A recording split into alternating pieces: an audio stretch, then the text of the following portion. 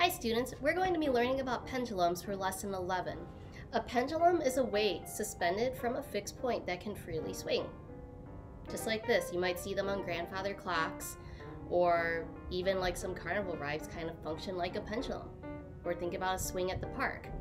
So when we talk about a pendulum, again, remember it is suspended from a fixed point and it's able to freely swing. The way that we define the period of a pendulum is the time that it takes for it to complete one swing. One swing is defined the time it takes for it to go away from you and to come back.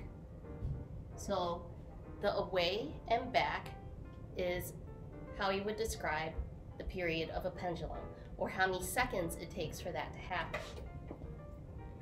So if we were counting the number of swings of a pendulum, a swing is from here to here. That counts as one swing.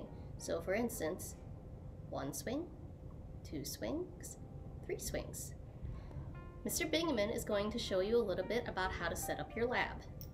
It's easy enough to tie and untie the washers. All we need to do is slide that loop through the hole and then slide the washer through the loop.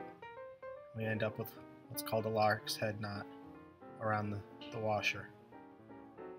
We don't have to cut, we don't have to change anything about the string to get that on and off. If we need to add more washers, it is a simple matter of just stacking the washers together, slide the strings loop through the hole of the washers, and then slide the washers through the loop in the string.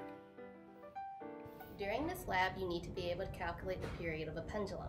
Remember that the period of a pendulum is the time that it takes for the pendulum to complete one cycle or one full swing. So the period of a pendulum is the time that the pendulum was swinging divided by the number of swings. So for instance, if you time the pendulum for 30 seconds, and then you got, let's say, 15 swings, that means that the period of your pendulum is 30 divided by 15, which is going to be 2 seconds. And that is how you would be able to calculate the period of a pendulum.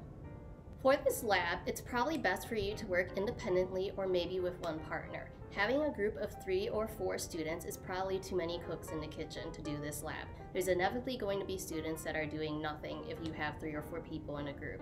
So we really recommend you working in maybe one by yourself or with a partner. And we have plenty of lab setups available for you.